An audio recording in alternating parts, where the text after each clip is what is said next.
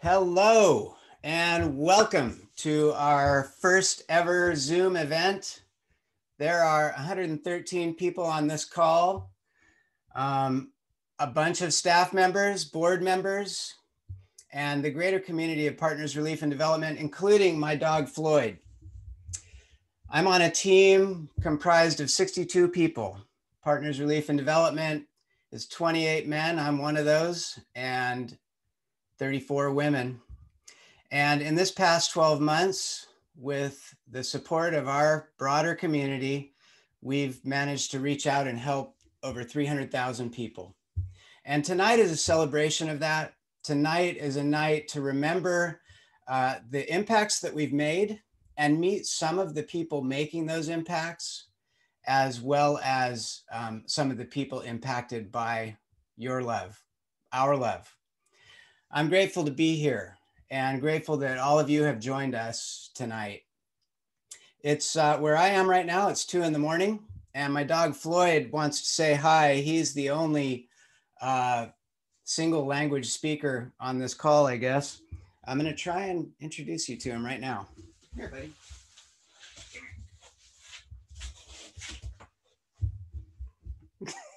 He thinks it's very unfair. And if it were earlier in the day, he would raise his eyebrow for a treat. But right now, it's not going to happen. He's just too sleepy. So Floyd, I'll let you go back to bed. We've been working for 26 years in war zones. And for 25 years, we've had one faithful, nonstop, incredible employee and friend. My daughters call her mother Auntie B. And her village have been dear friends of ours for the more than 20 years that we lived in Chiang Mai, Thailand. And that person, as many of you already know, is named Bia. And so to kick off tonight's tour of the world, let's hear from Bia.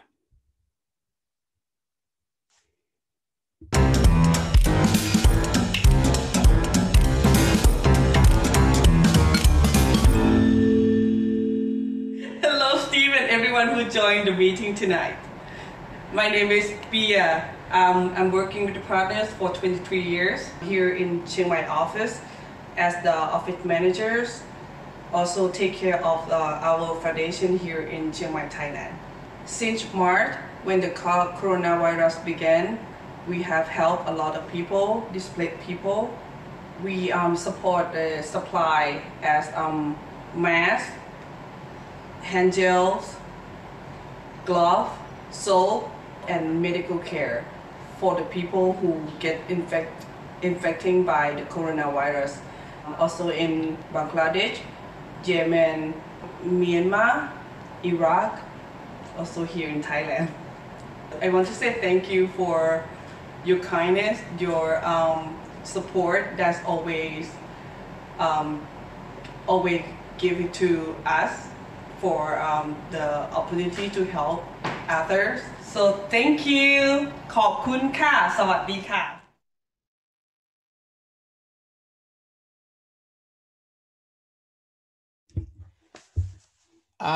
Unfortunately, Bia is taking her children to school right now. It's just after 7 a.m. in Thailand. And so she can't be with us yet, but I'm hoping that later in this call, you'll get to meet her in person. Bia is the one who holds it all together for us. She runs our office, helps run our foundation, and she's a single-handed force of nature. It might be interesting to know, for those of you who have been with us for all these years, that when coronavirus hit in March and when banks failed, currencies collapsed, travel was restricted, visas were upset, all of the processes of our normal work were upset, we were concerned, probably like you, that we would have to slow down and maybe not do the things that we're doing, maybe not follow through with some of the things that we were doing in these highly complex places. But it turns out that our team was able to pivot. They were able to turn on a dime, and out of the 33 projects that we were running in March, 29 have continued to run until now. And in addition to those 29 projects, we've increased our work across the board in every location because of coronavirus to help more than 150,000 people with personal protective equipment and the things that Bia just explained for you. You're kind of like that. If you're on this call, you're very likely one of those who, instead of kind of circling the wagons and stopping support and stopping reaching out, you stayed with us and you continue to help us make the impact that we have been making. It's because of you. It's because of this community that we're still on the road. our team went from doing all of the normal things that they do to changing slightly, changing dramatically at times in order to continue the life-saving and the family togetherness programs that we are known for in the communities that we work in. I'd like to move now to Sittwe. Sittwe in 2012 was the scene of massive sectarian violence initiated by the state. That violence resulted in 140,000 people being driven from their homes in this one city, while their homes were in flames or being destroyed, while their loved ones were killed and in other ways abused. These people were forced, they marched from their city into a floodplain and then surrounded by barbed wire and guarded. And to this day, they're still there. And in Sittwe, our team has been working now since 2012. First, at the brave and insistent impulse of Brad Hazlitt, our Senior VP of Operations, and then following our whole team as we got more and more involved. Now, one person has been instrumental in our work in Sittwe along this whole time.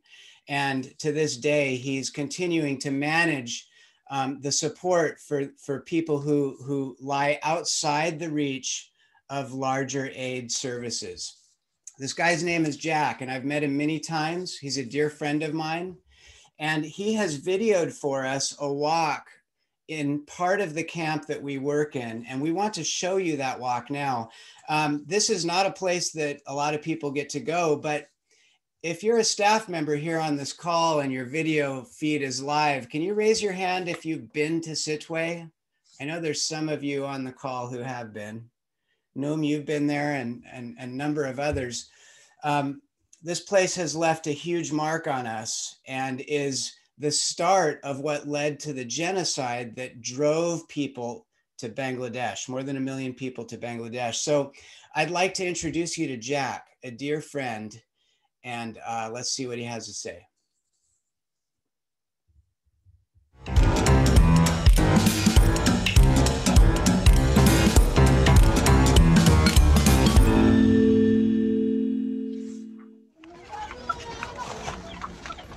Hi, I am Jack. I am a Rohingya. I have been working with partners since 2012. Today, I want to take you for a visit inside of internment camp in Myanmar, where I live with about 140,000 other Rohingya. We were facing here by the military in 2012 and have been here even since, unable to leave. Today, I want to show you a little bit what life looked like in the camp. The people in this part of the camp are from Tandoli village. Their village was burned down in 2012 and they fled here along with everyone else. For 8 years, they have lived here stripped of all dignity and of all rights. Partner have been working with these people since they first arrived in 2012. Life here is very hard, but partner has helped us to serve.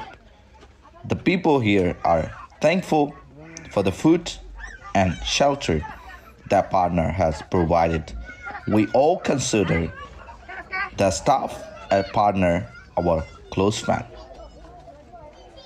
Our hope for the future is that someday we will again be free to leave this camp and return to normal life with all right we deserve.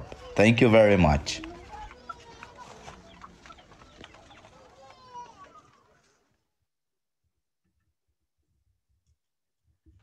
Jack literally risks his life to do the work he does and to be so closely associated with us, which is why we couldn't show you his picture. But I hope that getting a little walk through part of that massive camp was an eye-opener for you. If you were with me and could walk in that camp, if we were with Jack, I promise you that it would be an arresting experience. People would come up to you as they have to me and to my coworkers, and grown men would grab you by the neck, weeping and wanting to tell you their story. And it's a very moving place, and Partners has been deeply involved there with your support for these past 8 years. I'm so grateful for that. We'd like to move now to the Middle East, where you're going to meet my first of 3 friends there. In Dahuk is my good friend Shihab, who lives in a tent with his extended family, and whose youngest son is named after me, an honor I don't deserve. And he's probably the one and only Yazidi Steve in the world. But it is an honor that comes from a relationship that I am so thankful for. Shihab is a genocide survivor. He and his family, like I said, live in a tent as refugees and have worked closely with Partners since 2016. And Shihab has, alongside our team, risked his life as a Yazidi, helping Arab people as they fled ISIS violence or ISIS occupied villages as they were liberated. I was there watching him, and the compassion, the strength, the courage of this man is something to behold. And I'm very grateful for this friendship. So I'm gonna, let's watch this pre-recorded video. This was recorded just last week. Welcome, Shihab.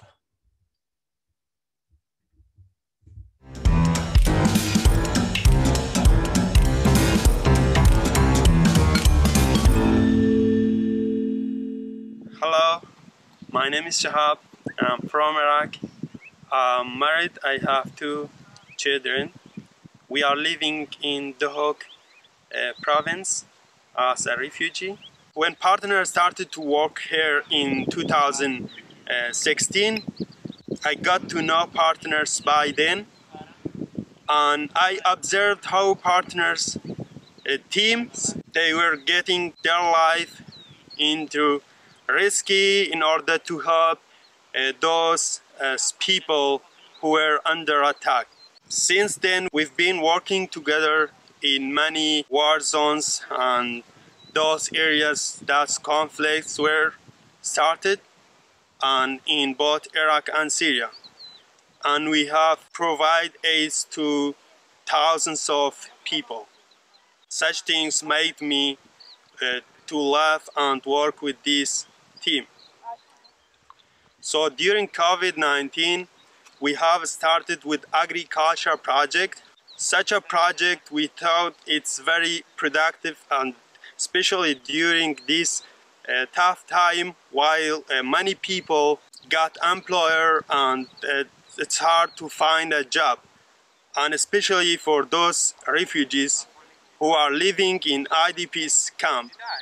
Now we have 5 to 11 laborers working on this farm every day, and this fills about 11 acres of cucumber and onions and radish.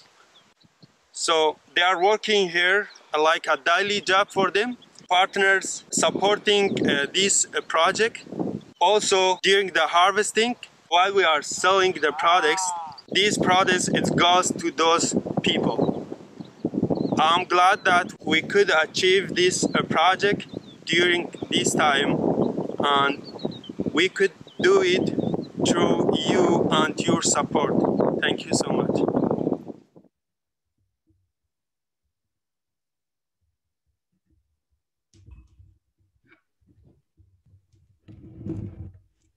Okay, well, as technology would have it, we are able to be in multiple countries and have Shihab live on the screen with us in our office in Dahuk, northern Iraq. Shihab, can you hear me? Yeah. Yeah, awesome. I love this. I mean, I don't usually get to talk to you live myself, and here you are in front of 150 people. Amazing. Shihab, we saw the video and we saw how you creatively answered a problem that you saw when lockdown happened and quarantine happened and banks shut down, to answer the problem of joblessness around you. You started a farm, and that's extremely impressive.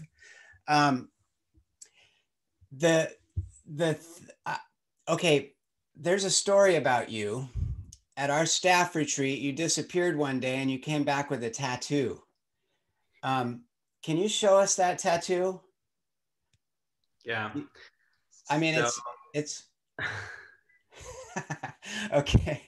All right. That's "to love is to act." It's the artwork. It's the tagline that we've been using. It's the last words of Victor Hugo. And for many of us, it's the summary of the golden rule or the greatest commandment, that we can't just love our neighbor. We can't just say we love our neighbor. We have to actually do something and help them. Can you explain to us, why was that so important to you? Why was it so significant that you tattooed it on your arm? Okay, so hello everyone.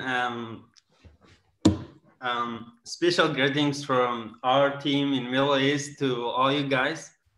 And such a tattoo, it means a lot to me, and it means like the friendship and the honesty that I've been working with partners since I've got to know them. And also, it's for me, it is something special. It's actions. It's always louder than words. It's like how actions are more available than words, and through these actions, like someone can show and provide love to other by supporting them, and such thing will impact them and stay for them forever.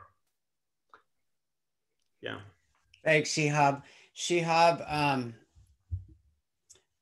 my deepest respect and thanks that you're a part of our team, and that you have become such an incredible friend to me and my family. We love you, man. Thanks for joining us. It's an honor to be here. The next stop is just next door to where Shihab is sitting, in northeastern Syria. And in northeastern Syria is my friend Hisham. Hisham has been a war correspondent, foreign correspondent for the BBC, The Independent, Guardian, a couple of other large publications, and has been responsible for documenting different aspects of the conflict that's happening in the Kurdish part of northeastern Syria, or Rojava as it's called. I'm thankful that he's here with us. And before we meet Hisham in person, I'd like to show you the video he recorded this week.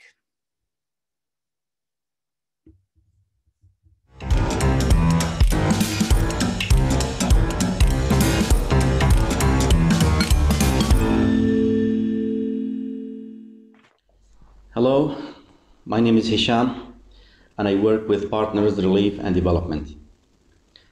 I'm a Syrian Kurd from the city of Ras Al Ain, Serikaniye, and I have 2 children. Before working with Partners, I worked as a journalist with many international news agencies like the BBC, Los Angeles Times, The Independent, Newspaper of London, and many others, covering the complicated war that affects all of the more than 5 million Kurdish people and other communities in northeastern Syria. My primary job is helping the displaced people have food, shelter, and the main provision they need to survive. In the past 2 weeks, my team have given more than 600 families a month-long food supply. Of all the things that we are doing, this is the thing that matters most, because they have no means, no other organization on the ground to help them, and no improvement in their situation inside. I feel terribly sad for them because, like me, their villages are destroyed and occupied by enemy forces, so they had to leave with what they could carry without any support. And now they are in a desperate situation and don't have any means to feed their children. Partners is there for them, and I'm proud to be part of that line of support. War is overwhelming and violent. It destroys the lives and prospects of our children. I'm thankful to be part of a team that's helping the desperate victims by establishing schools and clinics and stays involved with people in impactful ways. I know Partners does their job with support from many of you. So I want to say thank you. Thank you so much. Your support saves lives and restores a sense of hope. This proves that people who suffer because of war are loved and not forgotten.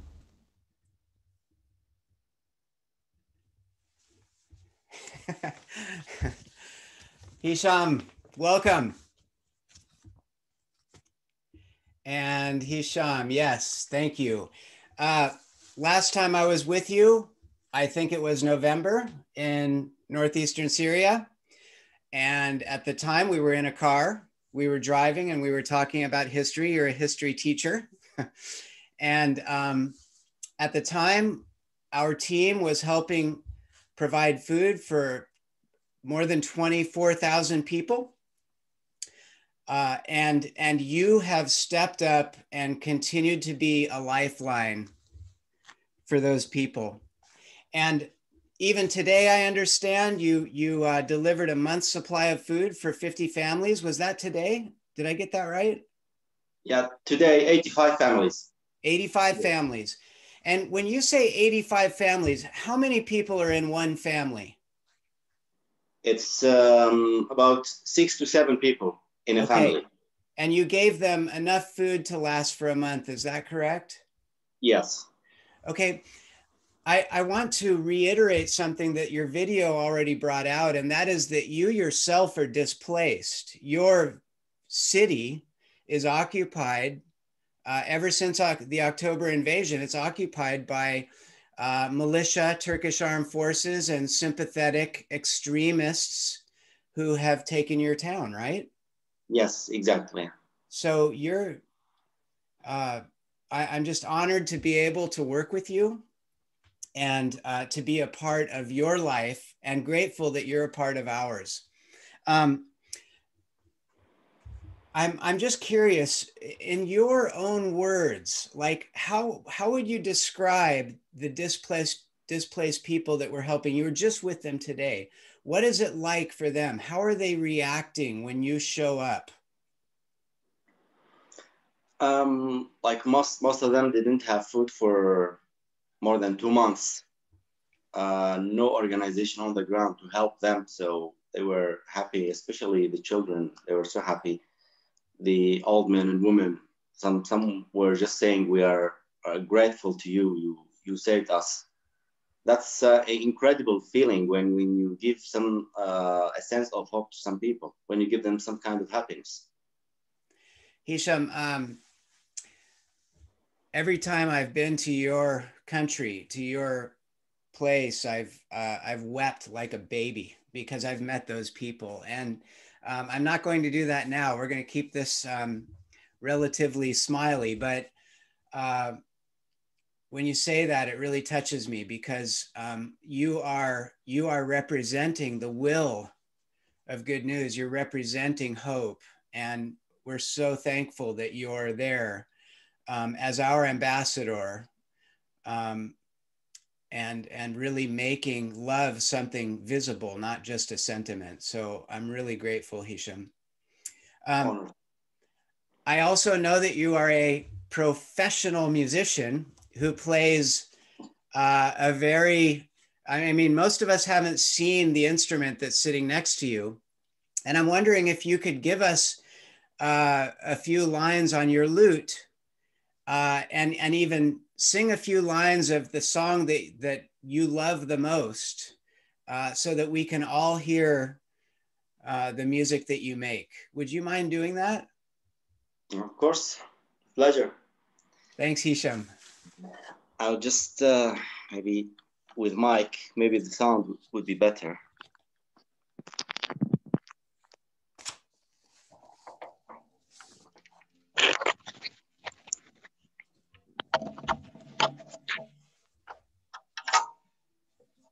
So can you hear that? Can you make? It's a song from the Kurdish culture. It's called Sweet Freedom. So I will just make it in 1 minute.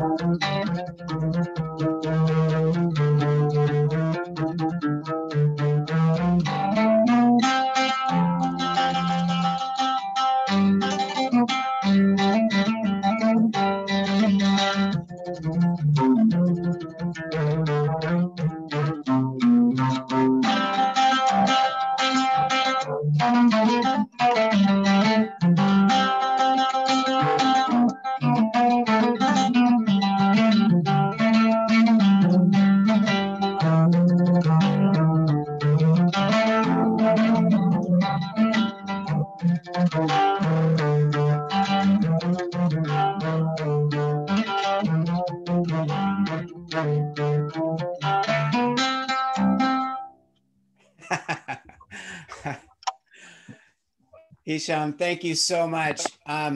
When you play that song, it makes me think of the team that I'm a part of. And there are 39 of our team members on this call right now. And I'd like to invite all of our team members to unmute and say hello and give a wave to the camera. Hi guys. Hi, everybody. Hello. Hey everyone. Hello. That was amazing. Hello. Hi Dave. Great to see you. Hi Scott. Hi Shahab. Hi Tina. Hey guys. Hey.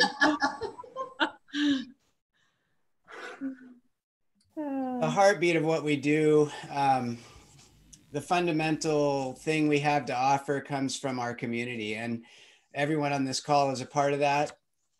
I feel incredibly grateful to be a part of a team that is so motivated to make good news visible, to make it happen, to make the gospel something visible, something real. I'm grateful. Now we're going to go to another country in the Middle East, into Yemen. If you Google Yemen, you will find a heartbreak. You'll find 80% of the people in that country dependent on aid. You'll find not hundreds of thousands, but millions of children starving. And you'll find a whole lot of bad news due to political complexity, proxy warfare, and just sustained violence. The wonderful people of Yemen suffer. And there's a guy named Fatik that Brad met while he was in exile in Jordan. And Brad is our VP of operations, senior VP of operations. Brad met this guy and found a friend, found a partner, found somebody who not only loves soccer, but loves people. And Fatik has been busy going about the job of loving people now for these years since we've known him. And most recently has been involved in feeding thousands of people, thousands of families. as well as providing shelter for those who were affected by the recent floods, compounding war, compounding famine, compounding all of the struggles that these people go through were terrible floods that took away the shelter and homes for so many families. Fatik applied for permission to reconstruct 200 shelters and just has now finished construction on 100 and has 100 to go. I'd like to show you just a short video from Fatik now that he sent us from Yemen. Meet Fatik.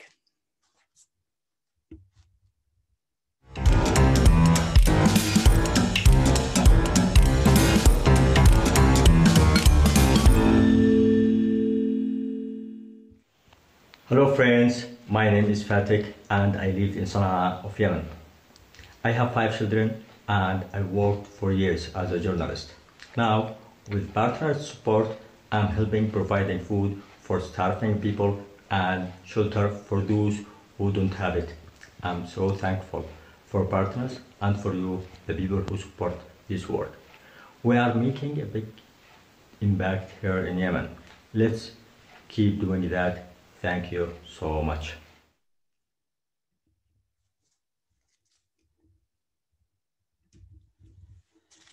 Fatik is also a journalist before he found his second calling, which was to start a community organization called Mona Relief. And they are our partners in Yemen.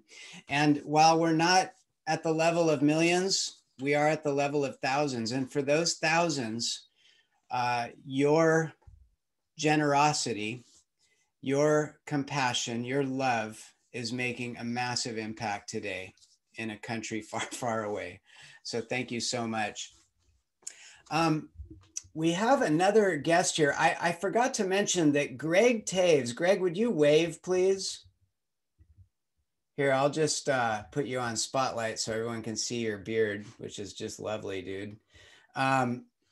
Despite the beard, he has the cutest dog in the world and a wonderful family. Greg lives in the question box, which is at the bottom of your screen. If you'd like to ask questions, Greg's your guy. So go ahead and tap on Greg's shoulder with any questions you might have. We're going to a place now that is very dear to my heart, a place where I have spent most of my adult life. Myanmar refugee camp.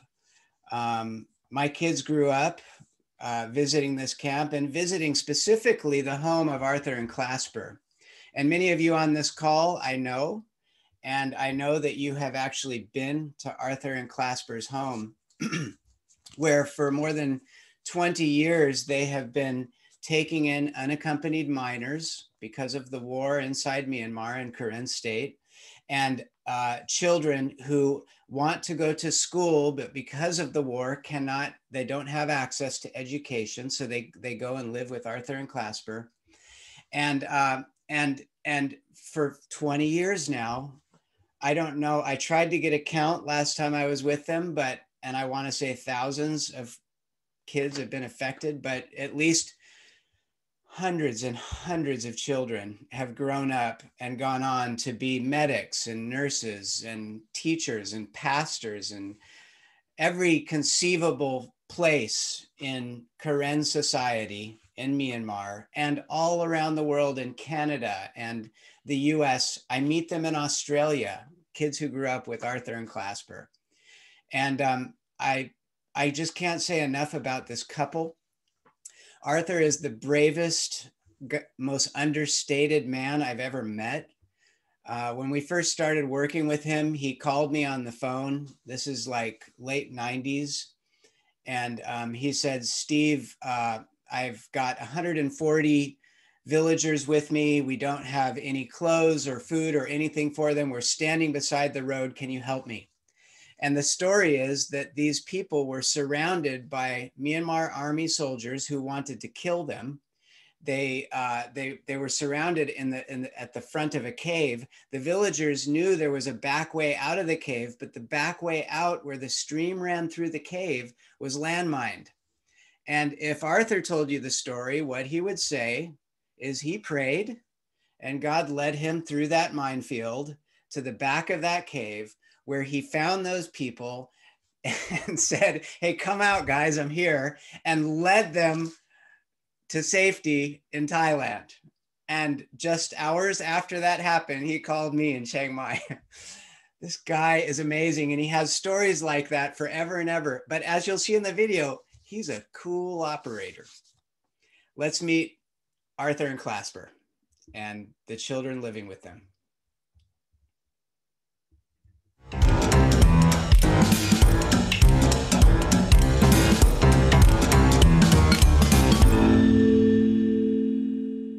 Hello, I am Pastor Arthur. I'm Clasper. We have been supporting and accompanying children to finish their education in Myanmar refugee camp for 20 years with support from partners. Right now, we have 93 children living with us. We want to thank partners and all those who support this work. And the children who live in with us would like to sing a song for you now.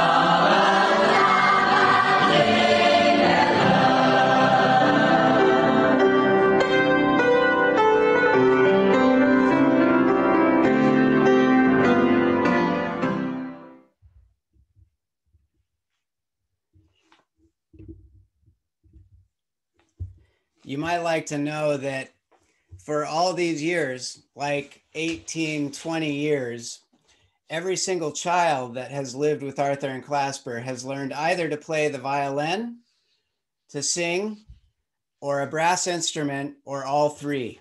And if you stay to the end, you're going to hear the violin section, the string section, and it's absolutely astounding. And if we had the time and the bandwidth, we would show you the brass section with tuba and everything.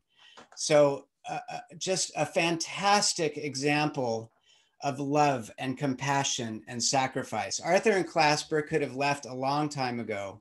They could have enjoyed a life of privilege because of who they are. And instead, they stay in that refugee camp, raising those children who have gone on to be world changers. I'm so grateful to get to work with them.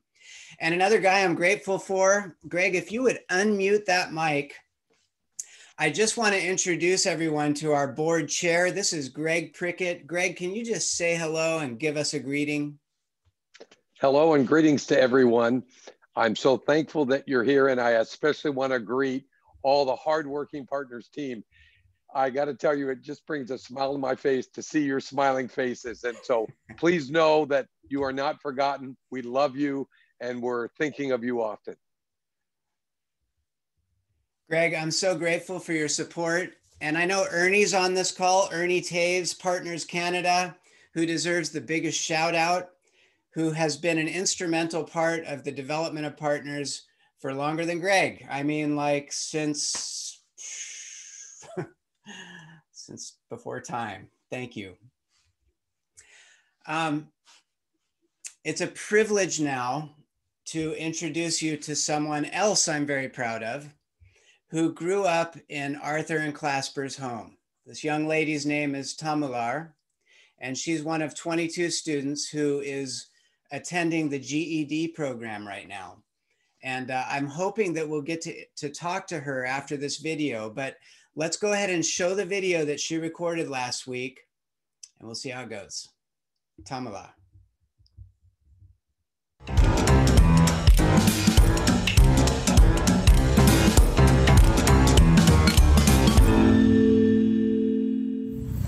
Hello, my name is Nada Mulapa, and originally I'm from Karen State in Myanmar. In 2010, I moved to Thai-Myanmar border in Mela refugee camp, and I stayed with Clasper and Arthur, and I grew up there, and I completed high school and college there. And all along year, I was supported by partner organization. After that, I served my community as a teacher for 3 years. Fortunately, I got a great opportunity to attend the KGED school that's supported by partner organization. Now I'm trying to get my GED certificate, and after that I wish to go to university to become a master teacher. After I completed, if I finish the university, I wish to be a benefit person to those who need my help.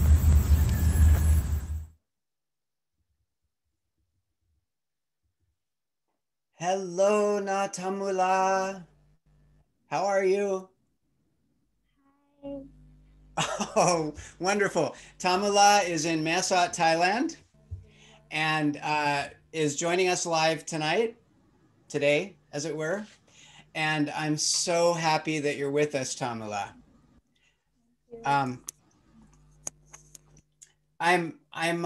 There's one point about your story that I'm not sure everyone understands. You went through high school and then you went through college to be a teacher, right? Why do you need to go to college again?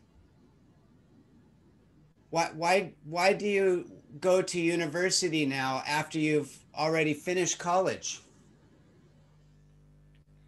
I know that education is very important.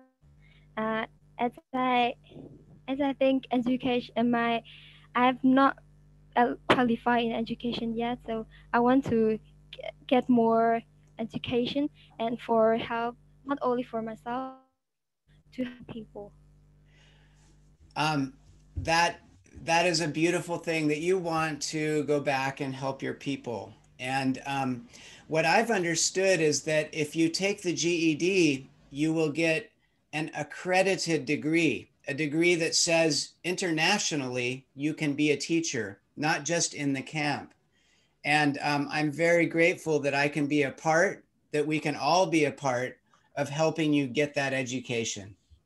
A question I had about your life, though. Why did you leave your village in Myanmar and move to Mela refugee camp alone? Why did you leave your family? The main things that I have to leave my village was education. Education is very important for me, and as well as my family cannot afford for me because I have so many brothers and sisters. It is hard for my family to support us to go to school, so that's why I moved to Thai Myanmar border for my future education. Tamila, we're all proud of you, and I know you will go far. Your teacher, Dylan, told me that you're an excellent student. And we're believing that you will finish that GED test exam and that you will go on to serve your people just like you want to. I'm glad that we on this call could all be a part of your story. Thank you. Thank you. Thank you, Tamila Pa. Thank you. Okay, now just north of Massot, actually pretty far north of Massot. If you're driving a car, it would take you about 6 hours on the border road to get to Shan State. And from Shan State is an all-star on our staff named Noom. And a sweet little piece of trivia about Noom that maybe helps you understand why he's so well suited for partners is that when he was younger, he studied to be a monk, a Buddhist monk, to the point where he was practicing austerity and living out in the jungle alone. That's kind of extreme. That's like monk number 10 out of 10 if you live out in the jungle. And as he was living out in the jungle and meditating, trying to keep all of the rules, he kind of failed because he's only supposed to eat once a day as a monk or twice at the most. But Noom at night would sneak special food from the begging bowl without the abbot's knowledge. Noom is an unorthodox rule breaker who consistently risks his life to support aid interventions in Shan State, to support development projects in Shan State, and all kinds of different special projects aimed at helping this ethno-linguistic group, this wonderful group of people numbering 10 million people. What we'd like to focus on now is his work with sustainable schools. So we're gonna see a video, and I'm hoping we're gonna get to meet Noom right after this video.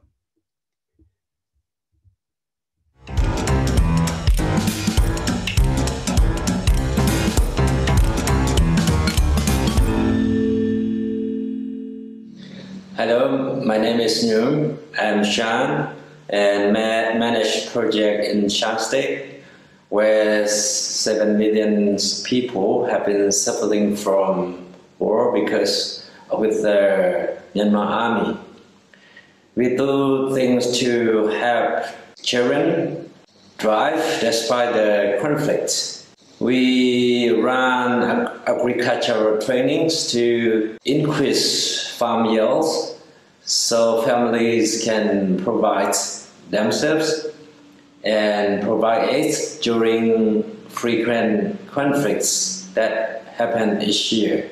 We have trained hundreds of village health workers who provide healthcare in remote villages. We do many other projects to empower families in the care of their children. The project I would like to highlight now is one we call Sustainable School Projects. We have provided education project for many years in Shan State, but this one is different. Instead of monthly support, we provide a small business loan to local school boards who manage the investment and use profits to support the school. Over 90 projects have been implemented and some are self-sufficient. After several years of running this project, there are some projects have paid back their principal loans. I'm very proud to be a part of these innovative projects that has enabled to support thousands of children for an education, even though their communities are very unstable because of war. Partners Relief and Development is making a massive impact in the lives of the most vulnerable people in my country, and I get a part of it.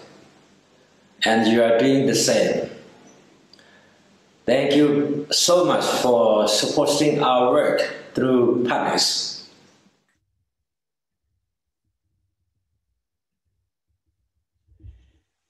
นุ่มพูดภาษาไทยได้ไหม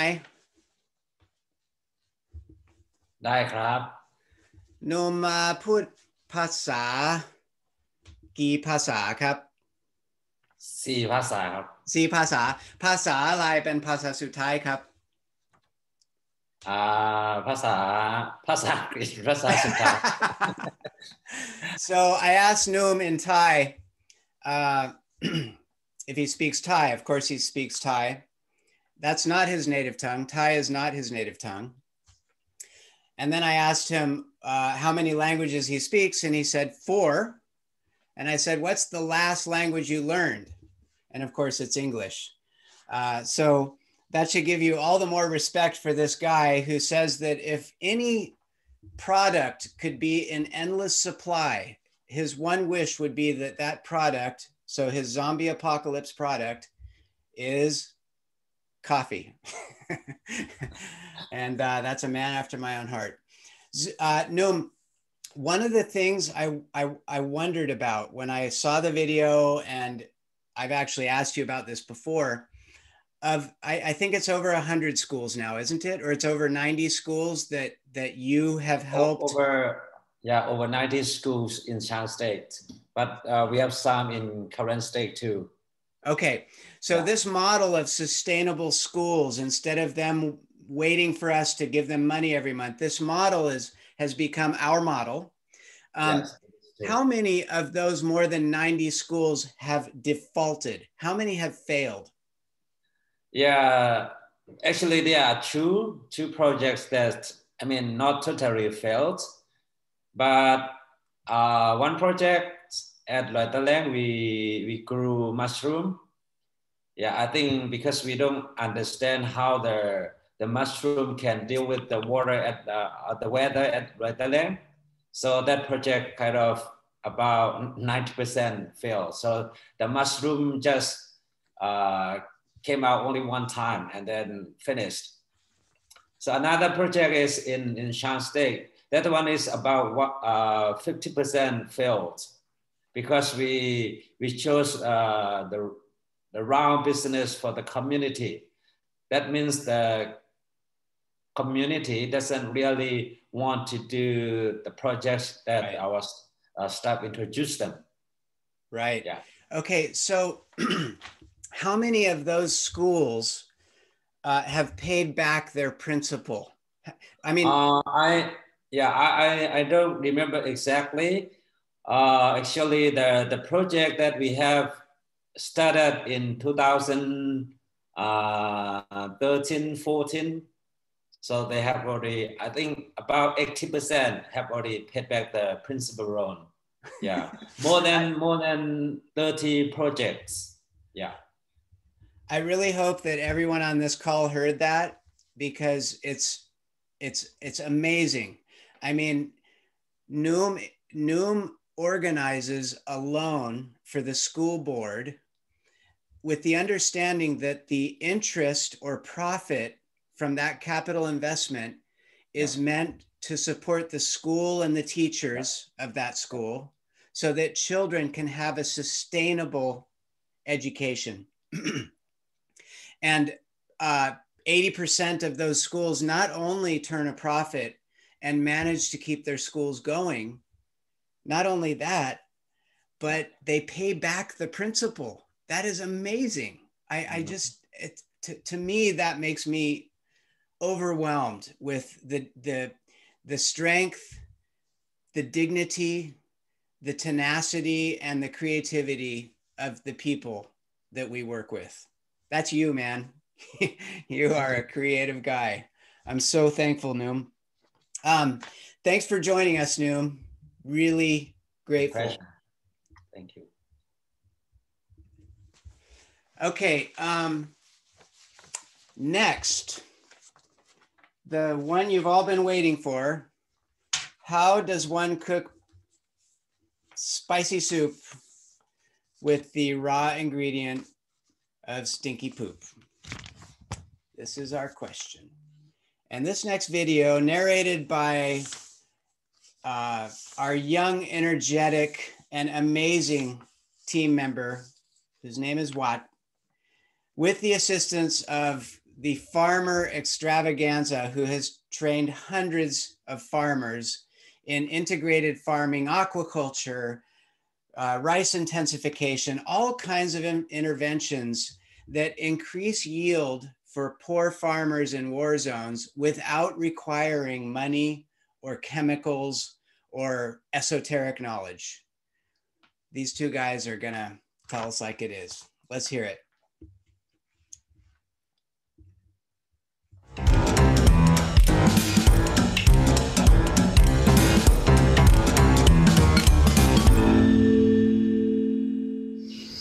Hello everyone, my name is Wat and I have worked with Partner Relief and Development almost 4 years, and today we are at the farm running by Partners Chiang Mai, Thailand. This is Pising, the farm manager and trainer.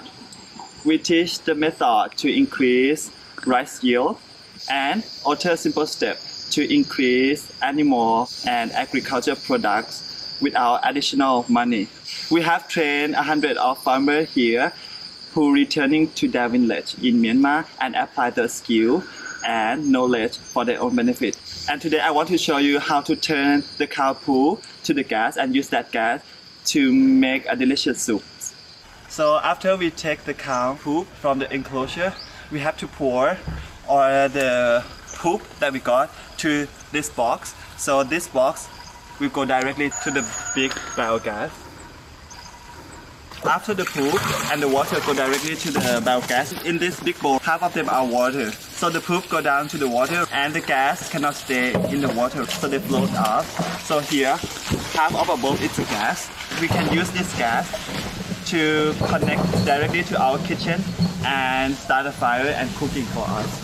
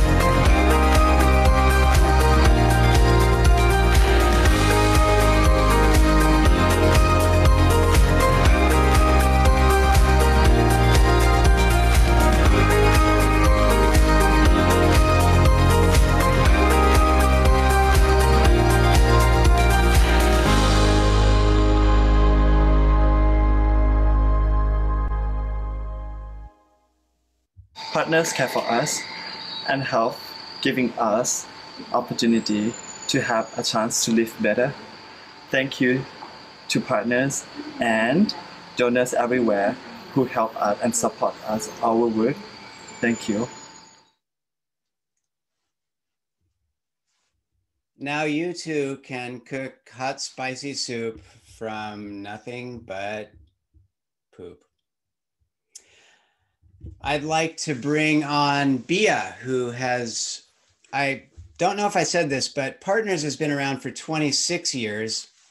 Bia has been running our office for 25 of those years. Bia, can you unmute your microphone, please? I know you just dropped your kids off at school. Just wanted to ask you a quick question. You've been with us longer than anybody.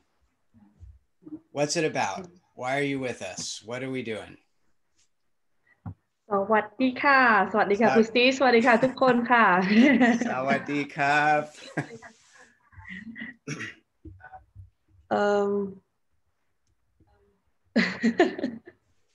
ทำไมถึงเบียร์อยู่กับ partners 25 ปีครับทำไมถึงเบียร์ตั้งใจอยู่ต่อครับ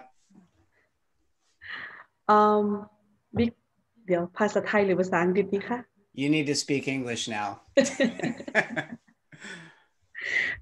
I'm here because of the work at partner is to love is to act. They, like every time, everywhere that need help, partner will just go straight right away to the place that need help. They not even wait for anything. They're just gonna go there and help. So I'm proud. I'm proud to be a part of the team. I'm proud to be a part of this family. I'm proud to be, in the small piece of this big family. I'm just proud, and I'm here for almost 26 years. Makes me feel proud to be a part of your life too. And say hi to your mom and your uncle and your whole village for me. I miss them all. And also I miss you. Thank you, Bia. ค่ะขอบคุณค่ะขอบคุณค่ะ I told you that we would have one more musical interlude, one more contribution from Mela refugee camp.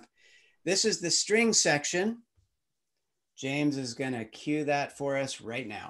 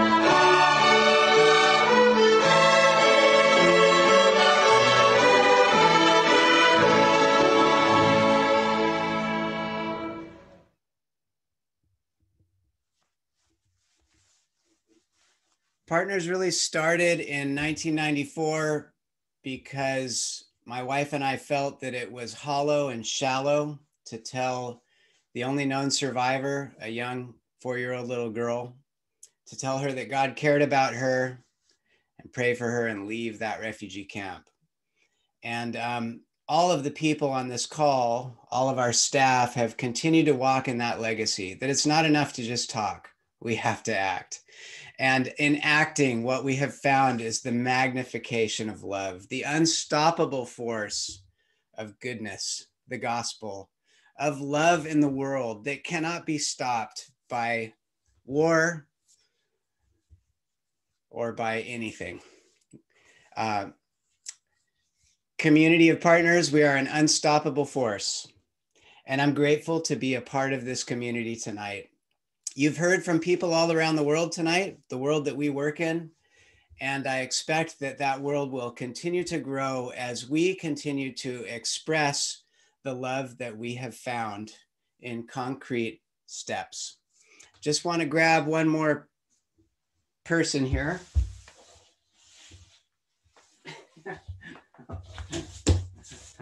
Okay. We're just going to say goodnight. This is Floyd again. Say bye, buddy.